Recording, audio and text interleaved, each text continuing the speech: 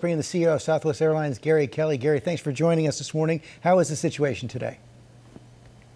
Thanks, George. It's great to be back. Well, yeah, things are much improved today, and essentially all this starts with a series of FAA Florida delay programs on Friday. About half of our airplanes touched the state of Florida. Orlando, as an example, had a ground stop for 7 hours. So it just put the airline way behind on Friday. So there were no ATC issues over the weekend. That's absolutely true. But I think any industry expert knows that it takes several days, if you have that large of an impact on the operation, to get the airplanes where they need to be and then to match the crews up with that. And I completely agree with Captain Murray. Our people are doing a phenomenal job. They're working very, very hard. And of course, I want to apologize to all of our customers. This is not what we want, but unfortunately, it just takes a couple of days to get things back on track. So things are much smoother today. We have a few more cancellations than we would normally have, but things are pretty well back to normal. I know Spirit Airlines had some trouble as well, but it seems like Southwest really bore the brunt of this. Why Southwest? Well, I think it's what I said. I think over half of our fleet touches the state of Florida. We have a linear route system. We're just different. And, I can't really speak to what their issues were or weren't. Everyone was impacted on Friday, and everyone was impacted in a very big way. Seeing a lot of people invested in this idea that this is somehow related to vaccine mandates.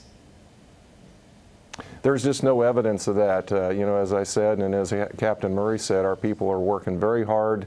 They're doing a great job. I'm very proud of them, and especially when we get into a difficult situation like this, they're also delayed. They're also ending up in places that they didn't expect. So, no, our people are doing a phenomenal job. And the vaccine mandate obviously is controversial, and it's not anything that I wish for our company. This is a government mandate. It's a presidential order. And we're doing our best to comply with that according to the deadlines that have been set. We're not going to fire any employees over this. We're urging all of our employees to get vaccinated. If they can't get vaccinated, we're urging them to seek an accommodation. So, we'll do everything we can to support our people here. Are you going to need to add employees to deal with the holiday crush?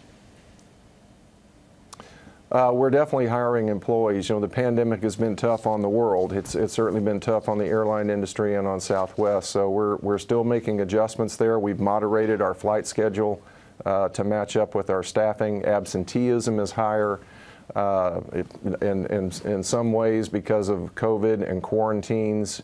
And it's just a more difficult working environment for people out there. So again, we're doing everything that we can to serve our customers very well and also take very good care of our employees. Gary Kelly, thanks for your time this morning. Thank you, George. Well, hey there, GMA fans. Robin Roberts here. Thanks for checking out our YouTube channel. Lots of great stuff here. So go on, click the subscribe button right over here to get more of awesome videos and content from GMA every day, anytime. We thank you for watching, and we'll see you in the morning on GMA.